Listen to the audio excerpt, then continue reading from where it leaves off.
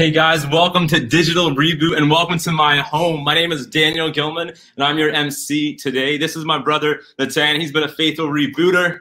I don't know if I like that term. Comment below if that's an okay term to use, rebooter, or is that just weird? Guys, we are so glad to be back with Digital Reboot. We were so sad. Our whole team was so sad as we were wrapping up the first phase of Reboot. We thought it was the only phase of Reboot, but a few weeks as we were wrapping it up, you students on Reboot started the hashtag Bring Back Reboot. We listened to you and we are back. So today launches the second ever Digital Reboot, and you can see that we have a bunch more dates and a bunch more topics. Some of the topics include today's So Much Evil, Where's God? Then the next is the problem of forgiveness, something that's so personal and real for so many of us. Does God play hide and seek? A look at if God exists. Why is he not more obvious? And then finally, the creativity of God, where we're going to be looking at beauty and art, and that's going to be from my best friend, Alonzo, Julian Paul. I hope you can be there for all of that. Guys, we're going to run a poll right now that's relevant to today's topic and 2020. So we're looking at what is the worst part of 2020. I know it sounds kind of negative, but hey, at least we get to be with you in 2020. And today we're going to be talking about the hard stuff. We want to give away another Amazon gift card as we did in phase one, but with a bit of a twist today. We're not asking questions about human indulgence in coffee like we did last time. No, today we're talking about puppies. What do they call a drink for dogs at Starbucks? Comment below. What do they? There's an actual name for this. I learned it yesterday from my colleague, my beloved colleague Jane. What do you call a drink for dogs at Starbucks? Put that there, and the first correct answer wins a free Amazon gift card. Today we're looking at So Much Evil, Where is God? And to lead us in that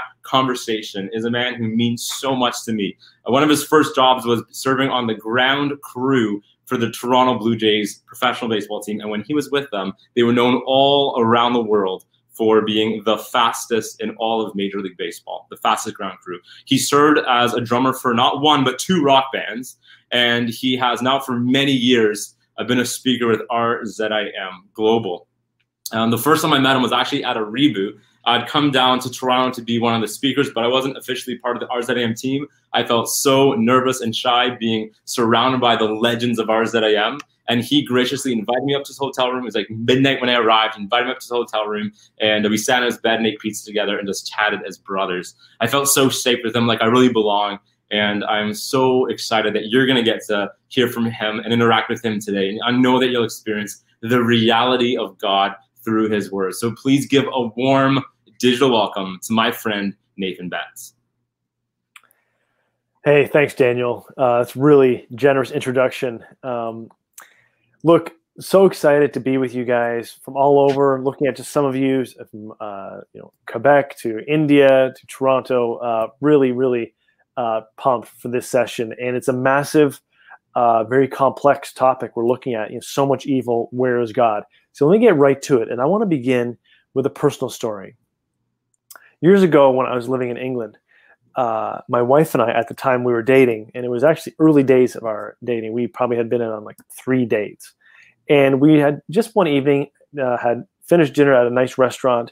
We were walking out of the restaurant to the bus stop to get the bus.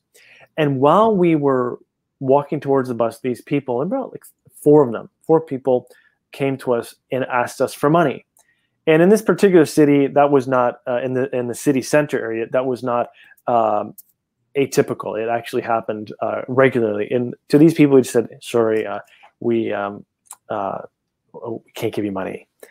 And they persisted. They kept asking us for money, and they slowly became more belligerent, aggressive, forceful, to the point that they started pushing us. And we continued walking, just at that point, just hoping that they would stop. And we eventually just sort of got a bit further ahead than we were earlier. And then all of a sudden, just when we thought we actually had gotten away, I remember one person just pulling on my wife's hair at the time. We weren't married at the time, but we were dating. And all of a sudden, then they just came at us. And I remember pushing, pulling, punching. They started beating up on us, really. And I'll never forget in that moment, seeing person. There were not many people. Actually, I don't remember many people there other than these people in that moment. And I remember one person just walked by. And as that one person walked by, I said, look, do you see what's happening there? They're beating up on us. Could you help me? I just need one person and we could deal with this. And that person just walked by as if I were a ghost. And then a minute or two later, another person walked by. And I said the same thing. Look, can't you see? Don't you see what's going on here? Can you help me, please? And he said, call the police. And I remember I was so paralyzed maybe by anxiety or fear in that moment that I shouted to them, what's the number for the police? And in the UK, it's 999, just as in North America, the number for emergency is 911. But I didn't even know that. And I knew that, but in that moment, I was so paralyzed with fear that I said, what's the number? And they actually didn't even tell me the number. And all meanwhile, it's getting even more, it's getting really bad. And they're making these threats of what they want to do to us, what they're going to do to us. And then I looked at this person, and he is a street vendor. And he's doing like French fries. And in the UK, of course, they call them chips and the kebabs. And I look at him, he's in this kebab van. And I go over to him and say, look, can you help? And he, in a flash, comes out, and he is almost like this mythological creature, just picking these people off of us and helping us. And we were able to get away. Now, as I think back to that moment, I'll never forget these words that just seemed to be so disconnected from the response I was getting. And the words I kept saying to different people were, can't you see? Don't you see what's happening? Can't you see what is happening? And I said that to the two people that passed, and then the one person who eventually helped. And the reason why I say this is because I think that is a fundamental question. This question of, don't you see? Can't you see? Those questions are fundamental to who we are and how we express and voice our question, our anxiety, our curiosity, our pain to those around us, but also to God when we are experiencing, enduring, and encountering pain, evil, loneliness, isolation, anxiety. For many of us, we would also lump it into just that one word, evil. What I want to say is, and I'm going to, of course, in the short time that we've allocated, because we really want to get to your questions, in the short time that I have here, I'm going to do sort of a whistle-stop tour through how, just to understand, how do we even begin to make sense of evil in this world? And what I want to do is really look at, one, what is the nature of this world? What is the nature of God? And where are we in all this? What's the nature of this world? What's the nature of God? And where do we fit into all this? And I want to begin by saying that actually, when we come to this question of evil, make no mistake, this is not a religious question. It's not as if this is a Christianity question or a faith question. It is a human being question. It's not as if only Christianity needs to come up with an answer for this. No matter where you are on the spectrum of faith, whether you adhere to faith or no faith, or actually to plurality of faiths, no matter where you are, us, human beings, we find no escape here. At some point, we need to pay up. We have to answer and find something that is going to help us make sense of this very thorny, jagged edge question. So let me get right to it. When we want to make sense of this question, I think it's going to help to, first of all, try to make sense of the world in which we live. Because the world in which we live clearly is flawed. It's broken. So let me begin with explaining it through explaining the world as if it's 5 Shakespearean acts. And I'm actually borrowing this from a theologian who I think gives us a really good picture of just helping us understand the world in which you and I live. And he describes the world in 5 Shakespearean acts. And the first act, so to speak, is creation. This is where God created the world. And he created the heavens, the earth, human beings, animals, and called all of it good. That's the first act of the world. The second act is the fall. And when that word, the fall, is used, it denotes brokenness. It denotes effectively, in terms of humanity, us falling from goodness. It's through sin, this disorder, this missing of the mark, so to speak, that brings sin into this world, and it has implications for everything. Not only for humanity, in that our relationship with God in that moment was broken and damaged, but the whole order of things, the natural order, everything around us and inside it was broken in that moment. The fall. So creation, the fall, and then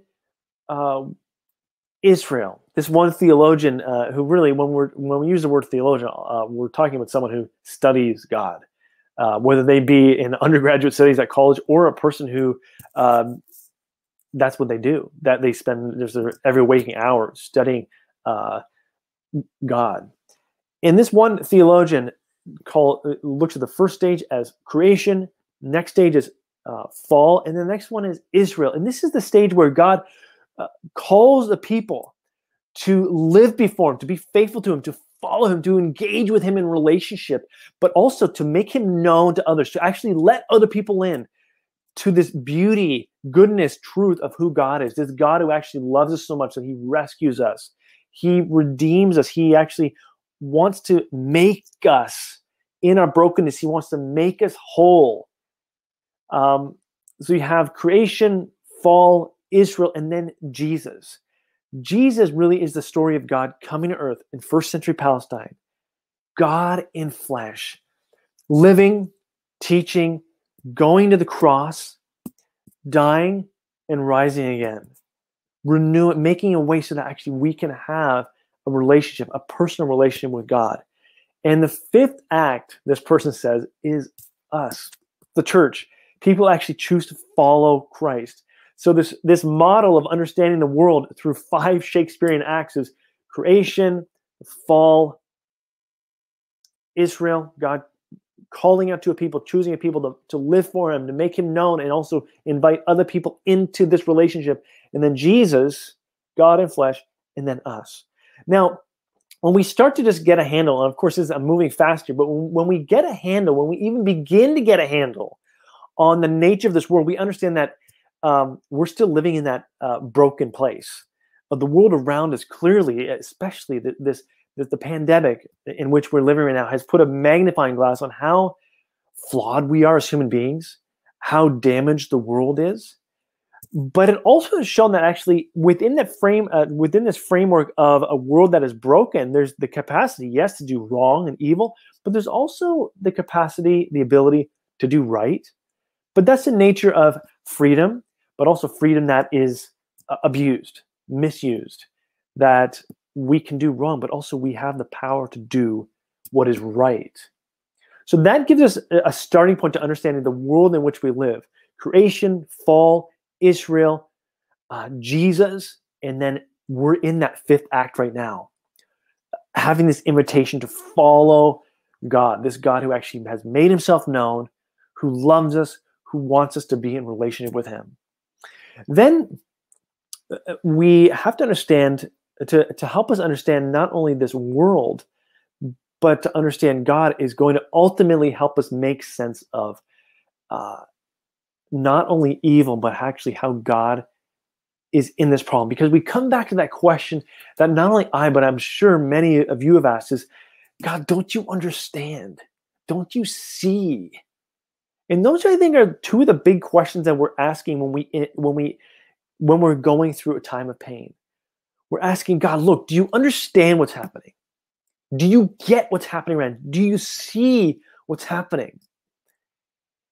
And we get a glimpse into understanding what God thinks of evil when we look to one story. There are many stories, but one story highlights this, and this is the story of one of Jesus Christ's close friends in John's Gospel. Now, we have 4 biographical accounts of Jesus: Matthew, Mark, Luke, and John. And in John, this 4th book in the New Testament, we see that in the 11th chapter there, Jesus Christ's friend Lazarus is dying, and he actually ends up dying prematurely. And what's interesting is if we're looking to see, okay, this is God in flesh, Jesus Christ, if that is God in flesh, we want to know, how is he going to respond to this? When something so sad, so tragic in the loss of Lazarus happens, how is he going to respond? And what's interesting is Jesus does not respond with words. He responds with tears. Just think, God in flesh, his first response is not a correction. When you and I go through pain, God's first response is not a correction. It's not even an answer. It is tears. He weeps with you. He weeps with me in our pain. But more than that, what we find in the narrative, and this is where we have to rescue the translation, and going back, the translation of the New Testament, much of it was in Greek.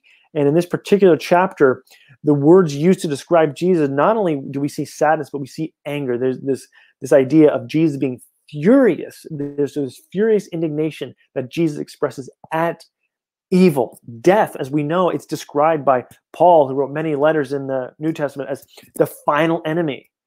There's a wrongness. There's a hellishness to death. It's not right. And Jesus expresses that pain through tears and through anger. But if we're wanting to know not only how Jesus sees, but how he acts, we see part of that in the Lazarus story. He sees and he weeps. He's angry. But does he do anything about it? Well, Jesus ultimately shows us what he does by going to the cross.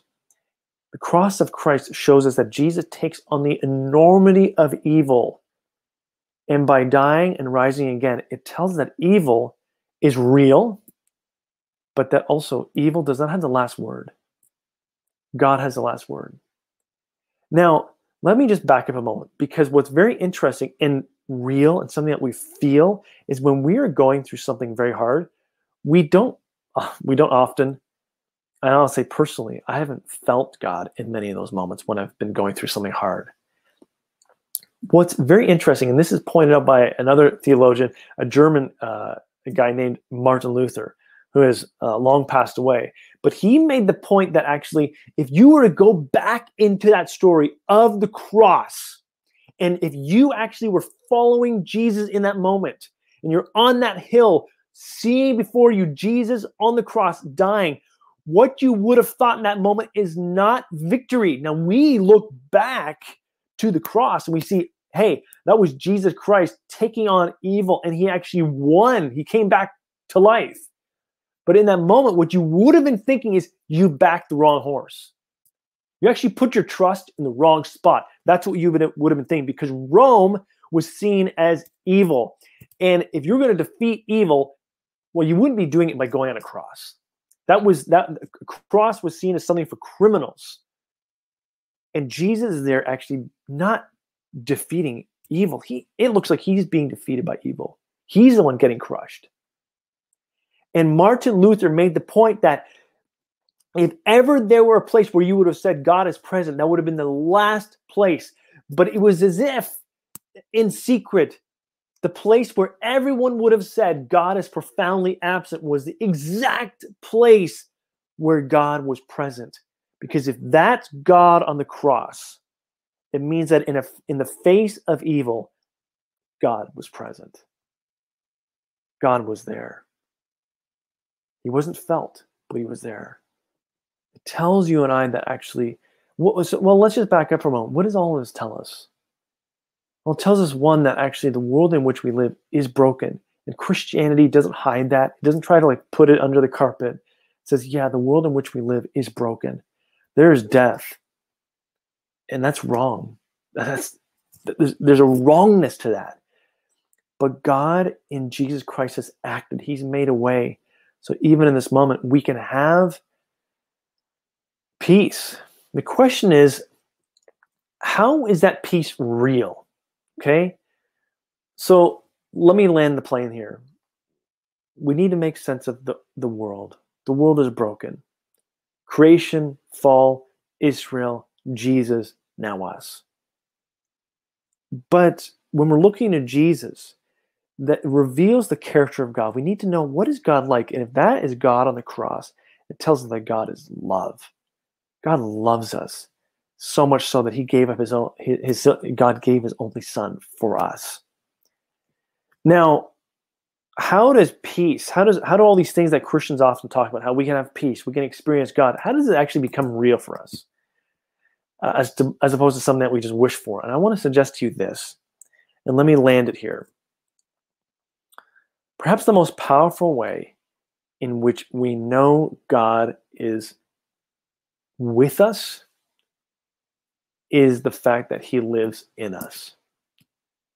I remember speaking in Vancouver. It was last year. And I remember a student came to the microphone and said, look, you keep talking about how we can experience God. And, I felt God here now and his presence there. And he's like, he looked at me and he said, I've never felt God. I've never experienced him. So what do you have to say about that? And I remember, sharing a response with him that I hope would bring him comfort.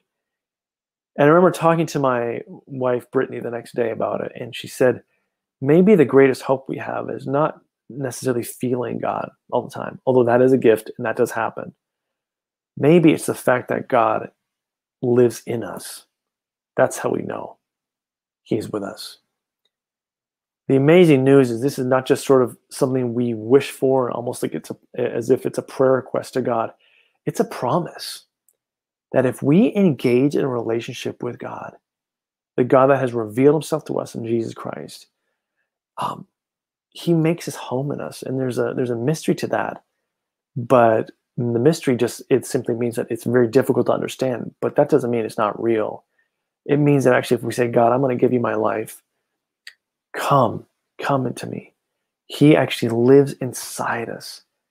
He takes up residence. He makes his home inside us. And that means actually we always have God with us if we are engaging with him in relationship. So the challenge for us here today is first to actually get a handle on what kind of world we live in. And we live in a world that, yes, things were created and God said all of it was good. But there was this fall, there was brokenness, there was disorder. And through that, it just wreaked havoc on all of creation, both in us and outside. But God and Jesus has made a way so that we can actually be made whole again. And ultimately, that wholeness comes through us inviting him into our lives. He can be with us because he lives in us. So I want to challenge you with that, but also offer an invitation to you for that. Have you made that? Have you made that commitment?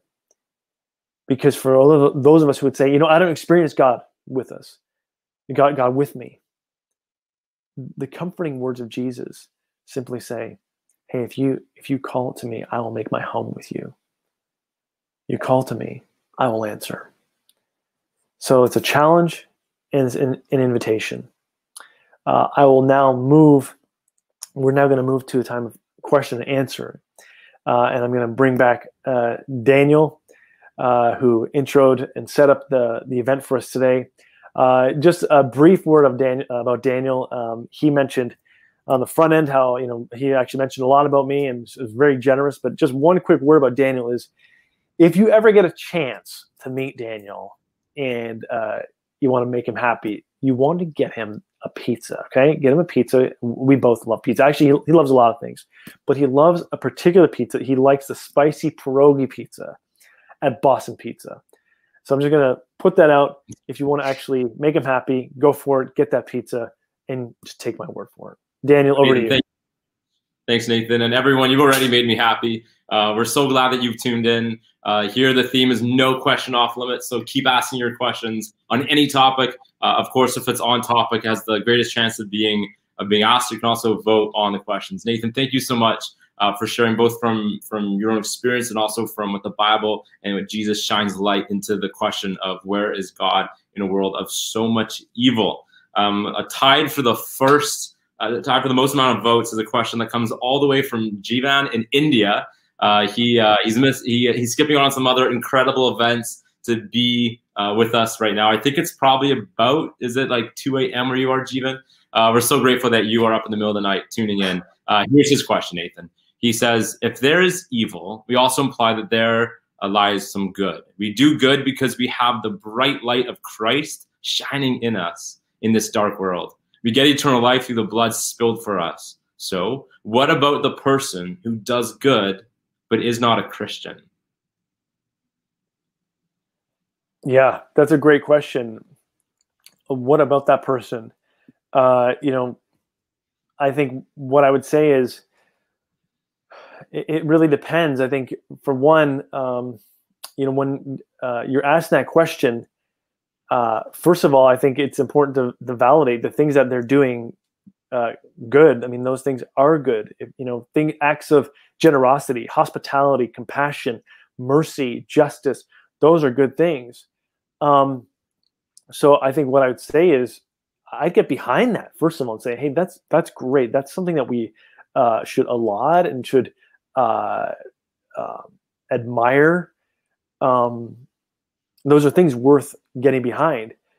I think I would say sometimes these things are complex. And here's what I mean by that. One, the person actually might not be a Christian, because there are. I mean, you don't necessarily need to be a Christian, for instance, to do good. You can actually be. I mean, the world, even like the history of Western civilization, is instructive to us in that actually you don't necessarily need to believe in God, for instance, to be good, but it does require some appeal to God, because if you don't have any objective point of reference, then I think even to the front end of your question, when you talked about good and evil there, in a way, all these things, instead of being objective, they become relative, they become subjective. What is good and what is evil if you don't have any objective point of reference? Now, I know that's a bit technical, but let me come full circle. One, what I'd say there is, first, the point still remains that what that person might be doing in terms of generosity, hospitality, compassion, justice, mercy, is still a good thing. What I would say is, taking it down to sort of like the fine print neighborhood level, I would engage with that person in a conversation about Jesus and whether they actually know Jesus. You know, I think the question hints at, you know, what about that person who does good but is not a Christian?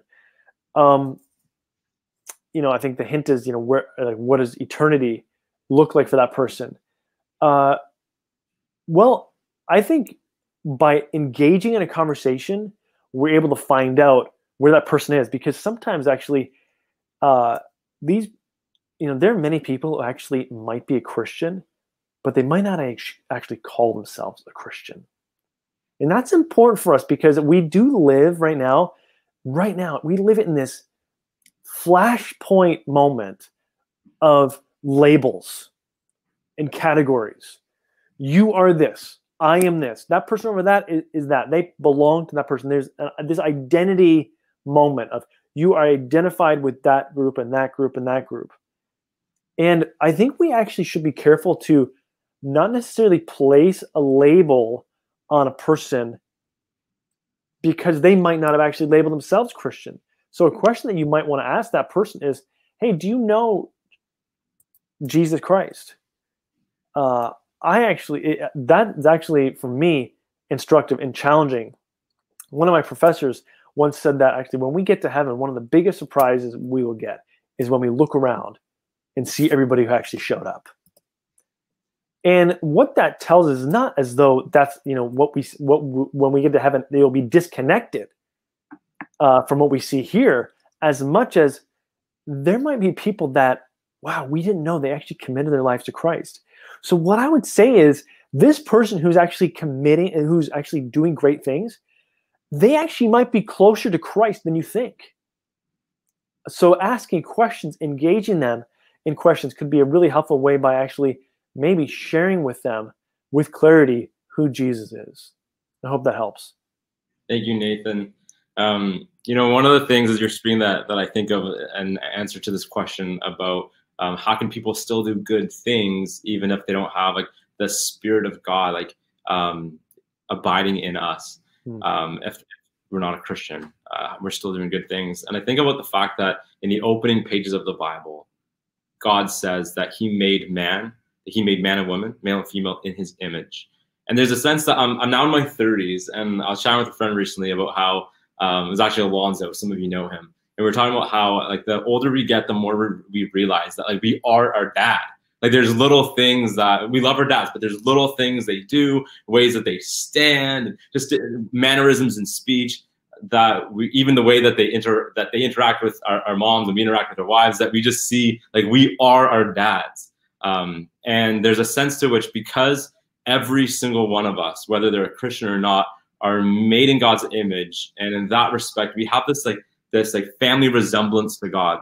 And so just the other day, I was chatting with a 17-year-old who's an atheist. He would embody postmodern philosophy, and we were talking about justice issues. He's really passionate about it, but he doesn't believe anything is necessarily true. And so I asked him, is the abuse of little children wrong? And he said, well, it's wrong from the child's perspective. But he hesitated from being able to say that it's actually wrong. He was implying that like maybe like it's not actually wrong from the abuser's perspective. And there are, I know, a lot of non-Christians. There are atheists, agnostics, and a whole plethora of others who would be completely against that kind of postmodern philosophy that there's no true good and evil, even if they don't have a way that they can make sense of it. Of course, we find that like, you can make sense only fully of the reality of goodness and evil and justice and injustice in God. But there's that family resemblance where God's heart beats for justice. It beats for goodness. And we see that reflecting and even like beating in the very heart of people who he's made but don't yet believe in him. So yeah, thank you so much for the question. We're going to go on to the next question. This is the top voted question. It's from Kathleen. And she asks, Nathan, how do you share the gospel without being pushy? That's a great question. I love that question. I think really what I would say there is, one, be yourself. And what I mean by that is just don't try to be someone else. Like when I say this, I'm going to act as though I'm giving myself advice. So just reminding myself of stuff that I actually need to know, need to be reminded of. One, I would say to you, Kathleen, yeah, be yourself. I remember there's this store, there's this shop chain, sandwich chain, a coffee shop in the UK. They have some in, I think, the US too.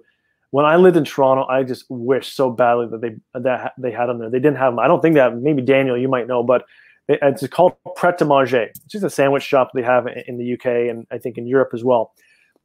But on different things, like I think I remember on certain beverages, they would have the label best when chilled. And then under it would say, like all of us. And I thought, yeah, actually, in a way, we're all at our best when we're chilled. In other words, when we're just ourselves. And let me just put a caveat there and say, ourselves before God, in who he's actually made us to be, not trying to be someone else, but actually just being the person that God has called us to be. So how do we engage someone without being pushy? First, be intentional about not trying to be someone else, but actually be the best person that God has made us to be. Two, practically ask questions. Often when we get into conversations and wanting to engage people with faith, we think that we just need to come up with all the answers, just trot those answers out. That's not really how relationships work. As a matter of fact, some of the best conversations I remember, for me, the most impactful conversation I've had is when people have asked me good questions, not necessarily the sophisticated answers that they've given me. The questions that they've offered me have been the most meaningful. Jesus always does this. And the word pushy, I've actually never heard that word used to describe Jesus. Jesus was disruptive. Yeah, he was disruptive, but it was always in a redemptive way. There was this disruptive redemption that Jesus was after. So we also don't need to be afraid about doing that. So first, be yourself. Be yourself before God. 2, ask questions. 3, I would say let's get into that space of actually not being afraid to be disruptively redemptive. Meaning, you know, when I've been in conversation with people, sometimes I've had to say, do you really believe that? Like, do you really believe that? And I think sometimes the question can actually be more disruptive than a statement. I'm trying to think. There was a friend I was talking to, and actually we had loads of conversations, but we would never have conversations of faith because he always would be, he'd always make jokes about it. And I'll never forget one time we finally had a conversation of faith, and he raised it up. It was on a Monday, it was after Sunday, and he knew I went to church the day before. And he looked to me and he said, what do you have that I would ever want? How's that for a question? And he was speaking about my faith. He looked at me and said, what do you have that I would ever want? And I knew my friend. I knew that actually at that time he was a sex addict. Truly, like no exaggeration, he was a sex addict. And I looked at him and I said, I can wake up every morning with a clear conscience. That's what I have that you might want.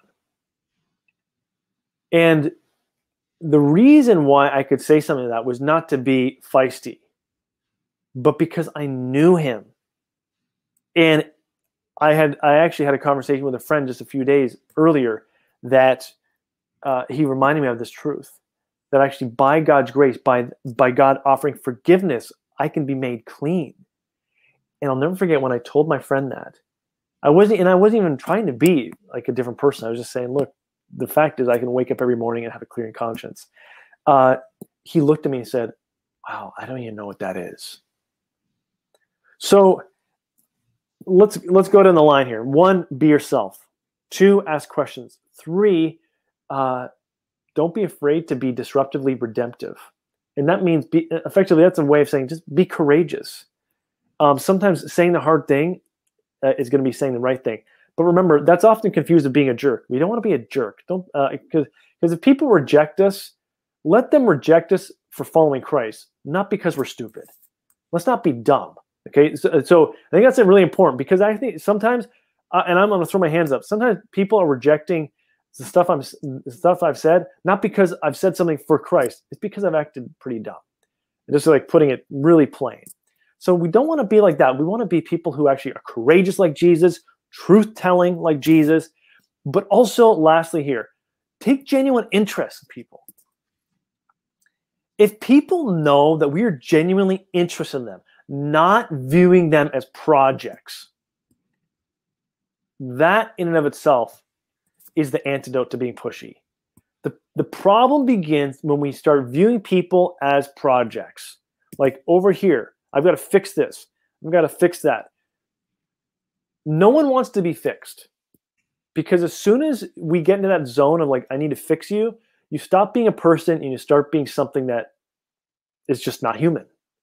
We all are human, and we need to be treated like that. And the gift that Jesus has given to us in so many ways is the gift of at least giving us the dignity that he engages people with respect, with love, asking questions, being courageous, and being genuine in the conversations, seeing people as they are. So I hope that helps. That's a starting point to really, I think those are all different points that provide, I think, a pretty good antidote to being pushy.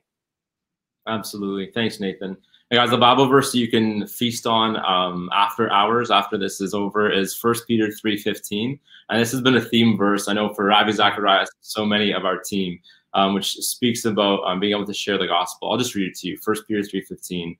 But in your heart, set apart Christ as Lord. Always be prepared to give an answer to everyone who asks you to give the reason for the hope that you have, but do this with gentleness and respect. And there's something here about highlighting the fact that often we get to really share a faith as an answer to a question. And it's a question specifically about the hope that we have within us.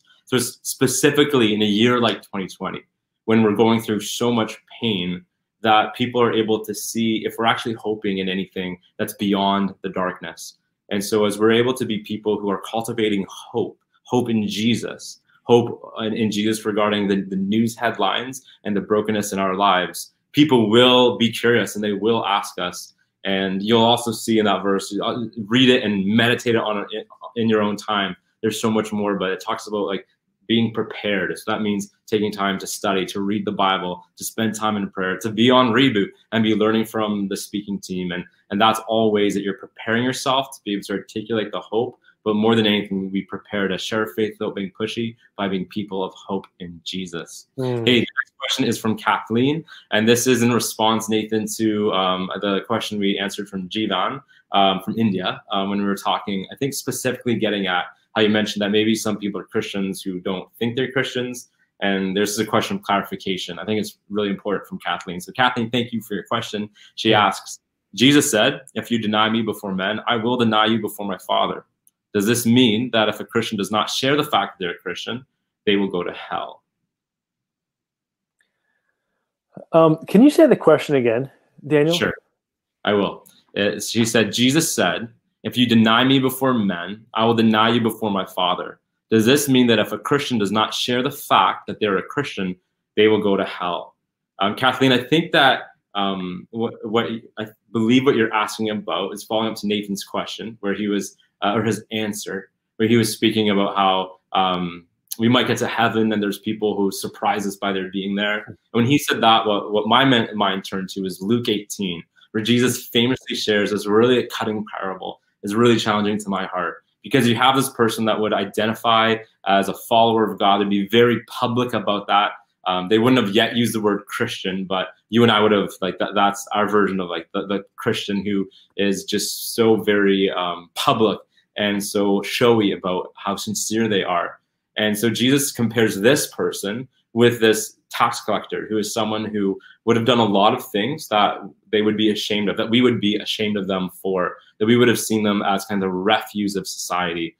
Some people compare today's bylaw officers to tax collectors, but that might not be fair. But people that like nobody really likes. And yet the way that Jesus tells the story, it's actually that person who truly is a follower of God. And Jesus beautifully, it's Luke 18, look it up, Jesus beautifully recounts how this person in humility, not in a showy way, but like humbled himself before God and confessed his sin, repented before God through tears, and found exactly what Nathan just spoke about how a clean conscience, which is an amazing gift that only comes from God in that place of humble privacy. And so in that respect, I think Jesus is challenging us that we might, when we look at how come there's people who are doing good things, and does that person even know God? I'm certain that Nathan believes, and that we're both saying that people are saved because through the faith in Jesus and Jesus Lord.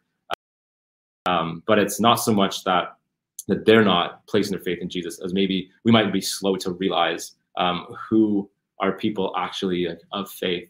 And this is an embarrassing, humbling story I can tell from my own life, but I used to be part of a team that would work among those who are homeless and in urban intense poverty on the streets.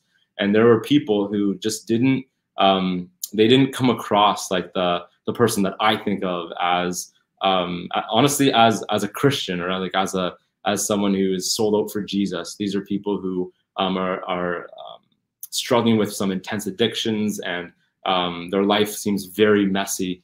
And I realized as I got to know some of these gentlemen is that I had begun to imagine a Christian as being associated with middle-class Canada, to be honest, because that's a lot of the people inhabiting my church. And yet as I got to befriend these guys, I found people who I saw first, the first thing I noticed about them was like the heartbeat of God in these people who were so kind and good and shining a light in the dark streets. And as I got to know them, I was humbled to realize these people are like, they believe in Jesus. They have surrendered their life to him. Some of the struggles that and stuff they're battling do look very different than what a lot of my friends are dealing with. And yet these people definitely know God and have surrendered their life to him. And so, Nathan, I'd love your insights as a follow-up to that earlier question. Yeah, Daniel, I don't have much to say because I think you just really filled that in like so well. I think what I would say, Kathleen, is yeah, I think you make a good point, and I think maybe let me be clear. We have clarity in what Jesus says about what it looks like for eternity. Eternity, in terms of people who will have everlasting life, are those who actually submit and commit their lives to Jesus Christ, engage in that relationship. So I think that's the only thing I would say. That I think the challenge is it comes down to what Daniel just mentioned. Sometimes that looks different than we would actually at first anticipate. It can be surprising because we sometimes categorize people into like, okay, if you are Christian, then you must look like this. Now, let me also be clear. There shouldn't be a disconnect. If there are things that someone might be doing that are clearly against who Jesus is and what he's about, that's something that should make us say, hold on, what's going on here? But if it's, say, something like what Daniel said, like a class issue, or they don't look the right way, then that isn't necessarily an indication of being Christian or being with Jesus or not. It might actually mean we need to readjust our lens of what it means to be a true follower of Christ. So I hope that helps. Is that clear, Daniel? I think that's clear how I'm explaining there. I appreciate it, and Kathleen, thank you so much for your question. Here's the next question. I think we can fit in 2 more questions. Maybe I'll take this one real quick, and I'm going to throw a much more difficult question to Nathan. Problem of evil. So, but first, from Josiah, how is it that so many people think that the earth is all fine and moral, that we shouldn't compromise? How do we stand? Oh, the question just jumped. Here's the question. How is it that so many people think that the earth is fine and good when the world is so desperately wicked?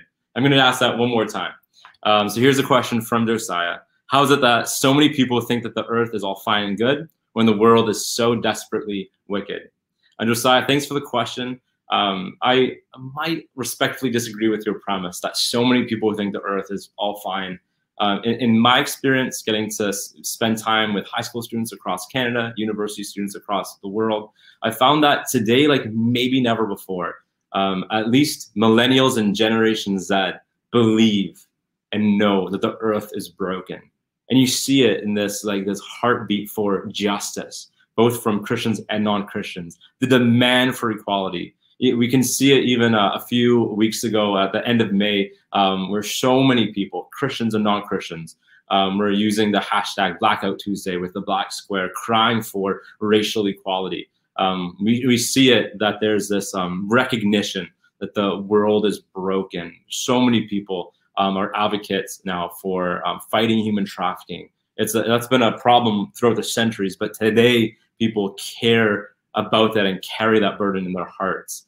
But perhaps what you are recognizing is that so few people actually act upon their convictions. And I think that this might go back to something I learned in high school. It's called the bystander effect. It was in like the Challenge and Change Society people take in Ontario, like grade 11 or 12. The bystander effect. The more people at the scene of the crime, the less likely anyone will do anything about it. And so there's a sense to which that it's not just the specific scene of the crime, but we've never had such an aware generation when it comes to injustices and exploitation. And yet there's this overwhelming passivity. I wonder if perhaps digital media has awakened people's awareness to the reality of evil. And yet there's this passivity that comes as people feel paralyzed by the pandemic of evil. But there's actually a grain of hope in the bystander effect, which is that the more people who step in to intervene, it snowballs and the more people will intervene, sociologists have found, which is one of the reasons that I love the mission and the person of Jesus. Jesus defines his ministry, all that he is about, from the ancient scroll of Isaiah, which reads, "The Spirit of the Lord God is upon me to proclaim the good news to the poor, to bind up the brokenhearted, to bring freedom to those in captivity." And it goes on with just beautiful, true words. John in John 1:5 introduces the mission of Jesus in the last words, saying, "Light shines in the darkness, and the darkness has not overcome it." And then more than 20 times in the biographies of Jesus, the Gospels, he says, "Follow me." And so we see in that Jesus is at work intervening. He refuses to be passive, and he calls us through all the genres of the Bible. He calls us clearly to join him in being light in the darkness. And so, that's such a good question, and I hope that it challenges you and me as we discuss the reality of the problem of evil, that this isn't simply a philosophical question, but it's a question about what we're going to do today, joining God in responding to evil. We respond through prayer, we respond through being able to donate with our money, we respond by being people who actually speak up and get involved in the work of bringing hope and healing to this broken and dark world. But I'm starting to preach, so let's just calm down for a minute, and we have time for one last question.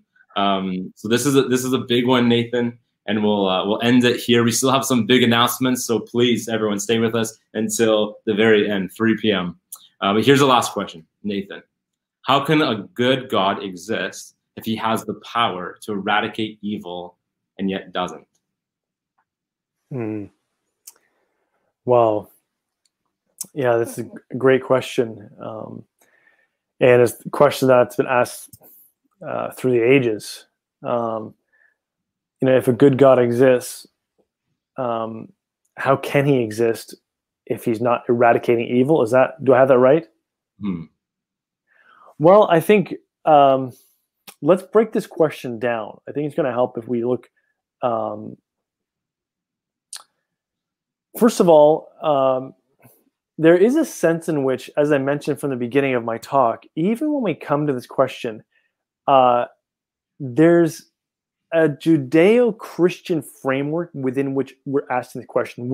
So when we ask this question, the language itself assumes a moral framework that comes from the Judeo-Christian framework. Now, let me just pause it for a moment and say, because some of you might be saying, "Hold on, what was all this Judeo-Christian?"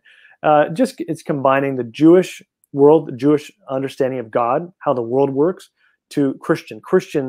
We as Christians, for me, I consider myself a Christian, a follower of Jesus. We have a rich heritage that comes from our Jewish brothers and sisters that you find particularly in the Hebrew scriptures. For instance, Moses and the old, all of what we see in the Ten Commandments, all this stuff is a heritage that we now have been given, that has been filled in by Jesus. That's a long way of saying, what do I mean by Judeo-Christian framework? Now, here's the thing. The reason why I say that is because outside of that value system, the language changes. And I think for many of us, we might not notice that because we use these words all the time when we come into contact with horrible things like rape, murder, abuse, bombing, bullying, manipulation. Those things, all of a sudden, we have these words bubble up to the surface of good, evil. Why isn't God doing something about it? But I want to actually just, because I think this is what makes this question so complex, is that it's not only intellectual, which I'm working through right now, but also emotional. I'm going to come to the emotional part in a moment. But let's just stay with me here while I work through the intellectual part.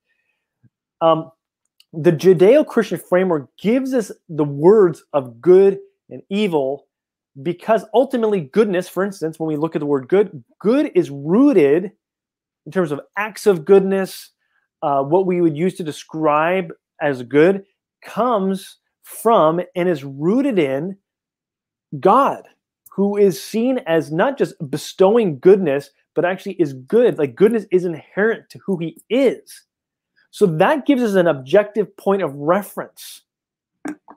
Evil, from a Christian standpoint, is seen as the violation of purpose. It's against good. It's the antithesis. It's the very opposite of that. Now, here's where it sort of gets intense.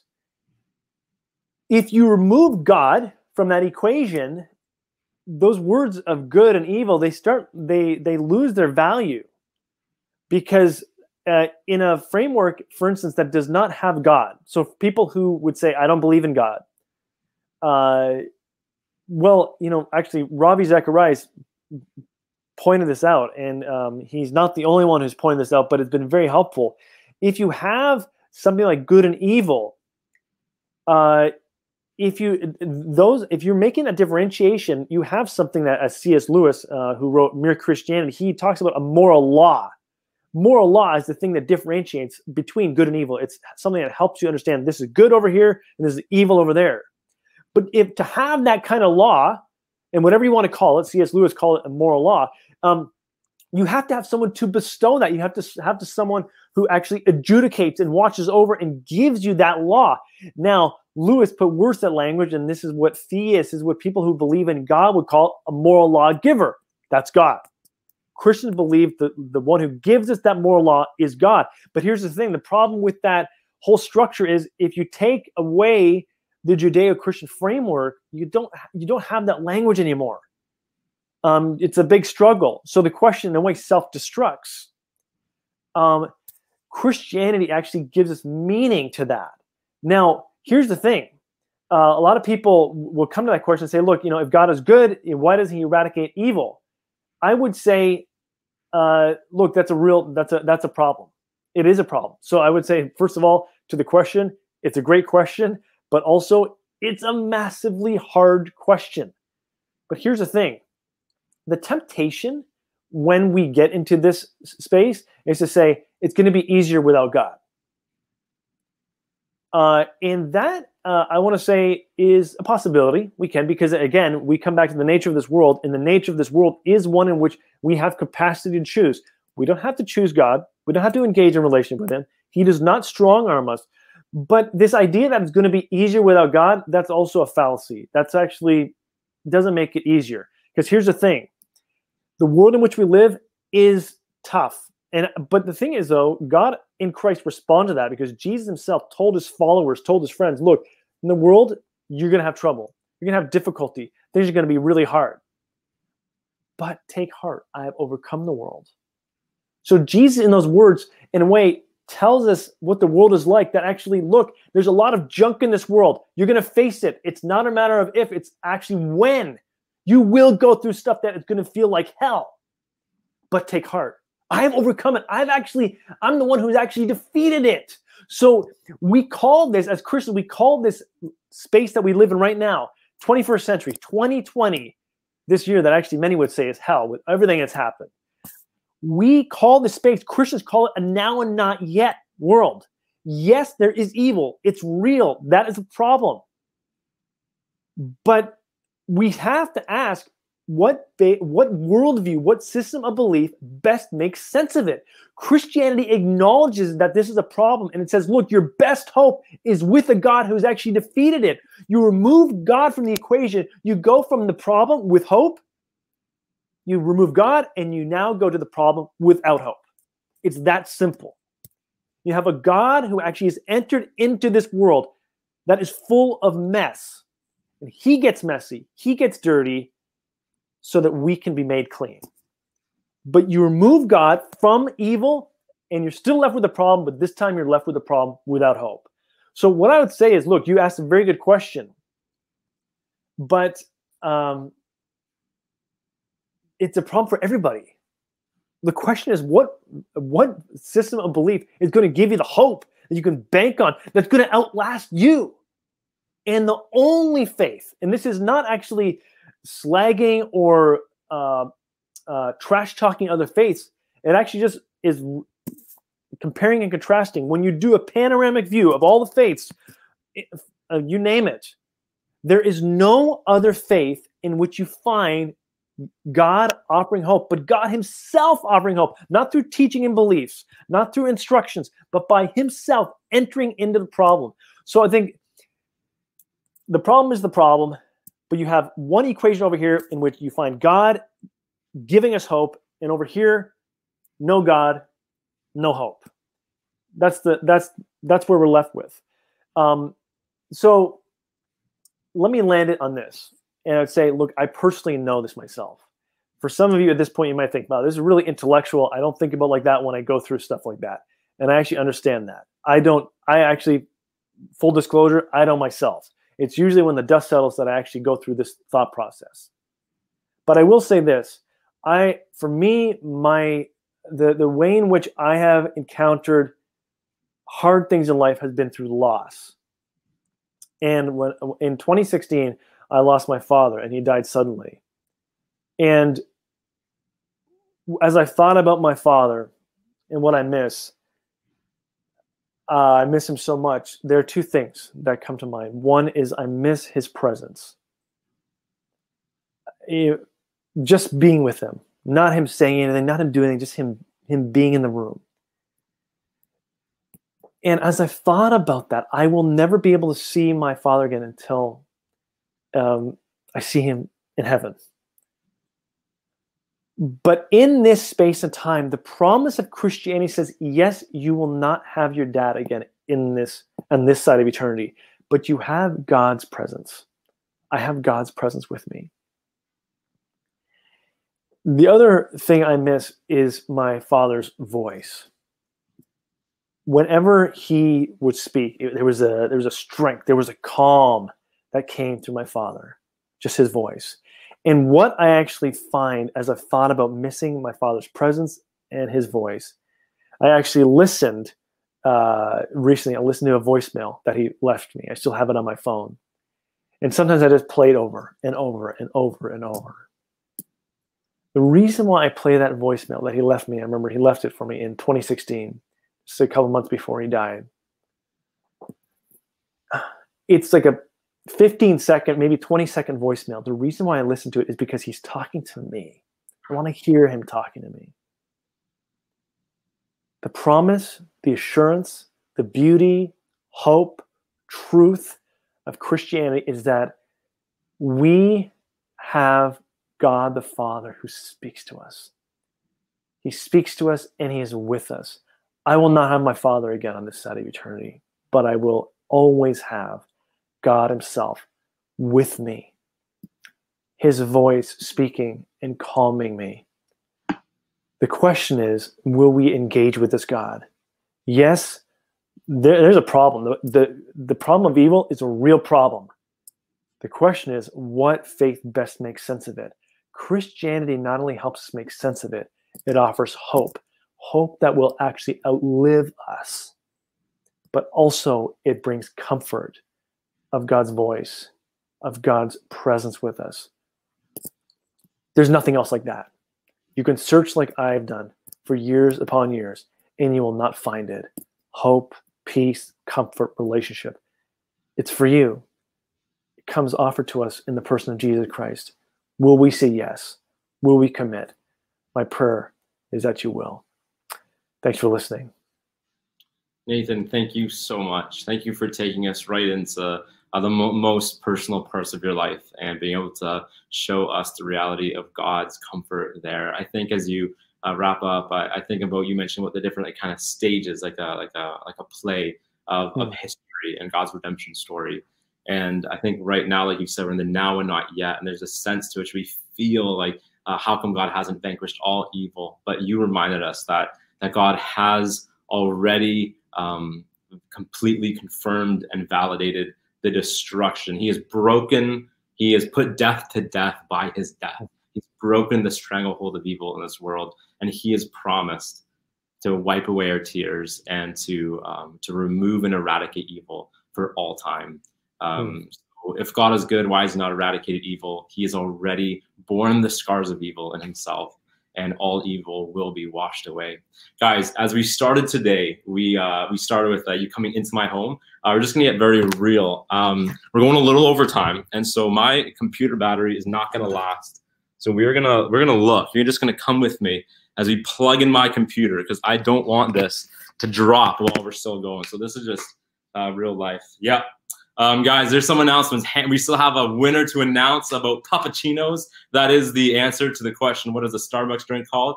Nathan, we're so grateful for your time. Don't mind me as I just plug in my computer right here. We're at the fabled 1%. So let's see if we got this. And who is the winner, you're wondering? The winner is, drum roll please, the winner is, pulling it up on my app, it is Hannah. Hannah, you are the winner. Now that's a very common name, so I know you're wondering which Hannah. It's Hannah Chan. You are the winner. Great job knowing it's Papachinos. Guys, we have a few announcements, so stay with me for these last couple seconds of our second ever digital reboot series. Our team would love to stay in touch with you, so please, if you haven't already, connect with our team, RZIM Canada, Instagram, Twitter, YouTube, Facebook. We would love to connect with you. There'll be more giveaways and prizes, and you want to be with us. Also, our speaking team would love to connect. You can find Nathan Betts at Twitter, and also myself at a whole bunch of different social medias you can see right there, including TikTok. Guys, today you have honored us by asking us your really important questions, but we'd love to hear your thoughts and your answers. And you can contribute your answers and ask more questions and go deeper at RZIM Connect. That is the online global family for RZIM, and you are invited. So join now. You can see the information right there, rzimconnect.org.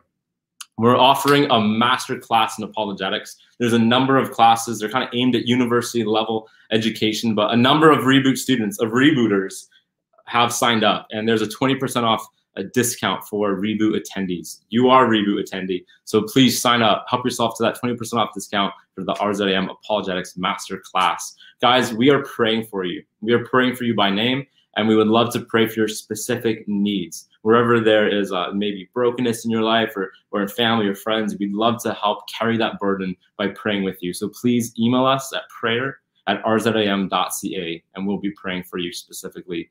But before you go, check out the dates of the upcoming events. We have the next 3 Thursdays at 2 o'clock Eastern Standard Time. We're going to be doing the second ever phase of digital reboot. So we would love for you to join us. No question is off limits. If your question wasn't answered today, there's still a big chance that we'll get to it next time. Next time is going to be specifically the problem of forgiveness. This is so important for each one of us. It's amazing how much bitterness or just little hints of unforgiveness can creep into our hearts. We're not even aware, and it can choke us out. And so my incredible colleague and friend Logan Gates is going to be speaking to us from his home in Toronto, and I really hope that you can all tune in from all over the world. Guys, thank you so much for being with us, for staying with us over time, and have an amazing rest of your day. Goodbye.